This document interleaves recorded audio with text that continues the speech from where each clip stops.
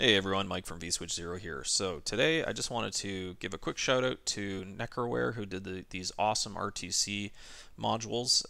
They're one of his many open source hardware designs, and he shares them out for anyone to create. I took a stab at soldering one of these up, and I'm quite happy with the results. I don't have a lot of soldering experience, but I think that it actually turned out quite well. For anyone who's not familiar with these chips, these Dallas RTC modules, as they're called, used to be quite common in probably 486, late 486, early Pentium boards especially, but you do find them in some older boards too. I've seen them in 386s. They're basically a all-in-one design with several components sort of encapsulated in this plastic material. So inside here you'll find a small coin cell battery, there's a real-time clock chip, and also a crystal oscillator. So all of those three things sort of in this neat little package. But the problem was that they soldered a lot of these directly to the boards. They didn't actually include sockets. Sometimes they did sockets like this, these dip sockets, and then you could easily replace these. But you know, some people like to save 20-25 cents during the manufacturing, and then you're stuck with a board that oftentimes won't boot if these are flat. So there's a couple things you can do. You can see this one actually has a date code of 21. I bought this one just recently. They do still make them. Not all of the manufacturers still create these, but Dallas, I believe there's a company called Maxim now that bought Dallas, Maxim Integrated, and they do still produce this particular model here. So the RTC schematic that Necroware shared out is actually for a benchmark chip. You can see it right here. I don't know how well that shows up, but it's the benchmark BQ3285. And there's a few different suffix letters there. I'm not sure exactly what the ES stands for, but there are many different form factors of these chips too, so you got to make sure you get the right one. The ES seems to be the correct form factor there that we need. And you can see the very small crystal oscillator on the back.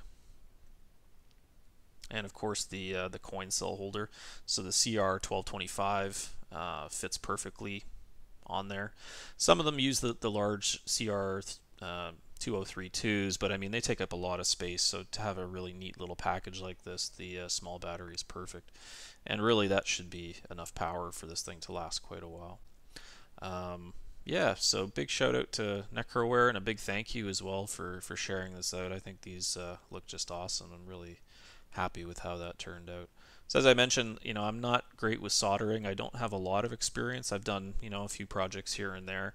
I'd consider my skills as mediocre at best, and I still managed to do this. It probably took me about 10 times longer than it should have. I know that if you were to watch a video of me trying to solder this up, it would be pretty sad at times, but I got there in the end. I just took my time and used a magnifying glass, and I think it worked quite well. My hands smell like flux right now. I probably used way too much flux, but that always helps make sure that it works out well. Also just wanted to take a second to show some of the parts you'll need to put one of these together. So obviously you'll need to get your PCB created. There's lots of different places that do this. I used Osh Park for the first time for these, and I was actually quite impressed with how they turned out. This is the normal purple prototype PCBs they have, which look really nice. But I also did these. They were the same price, just took a little bit longer. They are the After Dark type, and they've got a black PCB with a clear mask on it, so you can see a lot of what's underneath. And it's got a really nice copper gold kind of thing going on there. So this would actually look really nice in probably a brown colored motherboard like some of the A's boards. Yeah, so I'm happy I got those done too, because I can try that out. For the actual battery holders, you just need these little 12mm holders. I got all this stuff from DigiKey. It was pretty easy to find. Everything's in stock. These are CR 1220 or 1225 holders, and you can see their surface mount. There's the two little tabs on each side that you'll need. For some reason they're all brown. I was looking for black ones, but every single manufacturer seemed to have a brown one, so I don't know if that's just a standard or something, but yeah, that's okay. It looks alright. Also, these are the breakaway pin headers. They just snap off really easily. Again, these are 6 millimeters in length, so a little too long for the standard dip sockets that are used. So you can either cut them or just push them through. I tried to cut a couple of them here, but I wasn't happy with it because it's kind of jaggy. So it's much easier to just push them through and then cut the top where you're going to solder them. So these are the benchmark chips. So these are the BQ3285ES, and these are compatible with what most boards require. If you have a DS12887 Dallas chip, then this is the one you want. I did also buy a few of the Dallas DS12885 chips.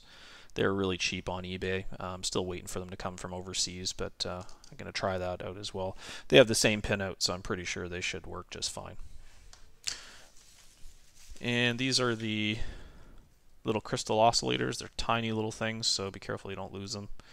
And yeah, I just had to trim the legs a little bit before I soldered them on. But yeah, these are 32.768 kilohertz and 6 picofarads. So very easy, common one to find. They're very cheap as well, so no problem there. And of course the dip sockets as well. If you're going to go through the trouble of putting one of these in and have to desolder the old one, definitely install a socket if it doesn't have one. These are also very cheap. I mean, everything here was next to nothing. Even the chips were only... These ones I got for, I think, $4 each, but the shipping was a bit expensive, even though it was from Canada, where I'm from. But the ones that I got coming from overseas, the Dallas ones, I think I only paid $5 for like 5 or 6 of them. Just be careful, because there are knockoffs out there. If the price is too good and the writing looks a little sketchy on the chips, just be cautious. Just make sure you get them at least from a reputable place, or if you are going to get them on eBay for cheap, just make sure you look at them very carefully and make sure that they look right. So as you can see here, this is the socket I soldered on a few weeks back. It worked quite well with the brand new Dallas chip, so I'm just going to go ahead. There's a little notch in the design so that you can see the notch in the socket, or if you are going to solder it on, there should be a silk screen on the board that sort of indicates where this side goes. You can see there's several pins missing as well, which are no connect pins.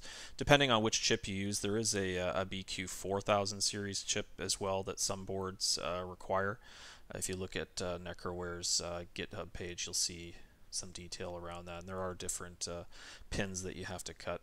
I didn't actually cut them, I just pulled them right out with pliers, which worked fine. So yeah, let's go ahead and insert this.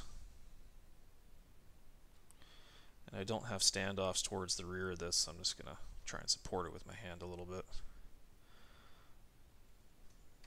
There we go. Fit in there real nice. And the great thing about this design too is that if you look at it, it's really not any taller than the original RTC module. If you have a really long ISA card, it could interfere, but with the shorter pins that I put through there, I think that works great. So this is a Pro Audio Spectrum 16, not the longest card, but let's just see what happens, because it does overhang a little bit and should go over top of the RTC. And there you go. Yeah, so you can see there's a lot of clearance there, no problem. There's at least a millimeter or two over the battery holder, so you could put a long ISA card in there, no problem. Another thing you'll want to make sure you do too, if you do swap one of these out, you'll want to make sure that you clear the RTC data. So my board here has a little jumper right here to clear it, so I'm just going to short this for a couple of seconds, and then that should be enough to take care of it. I'll just load the setup defaults here, just to be on the safe side, and what we'll do is just set the date. I'll just set the year to 2022 and see if it sticks.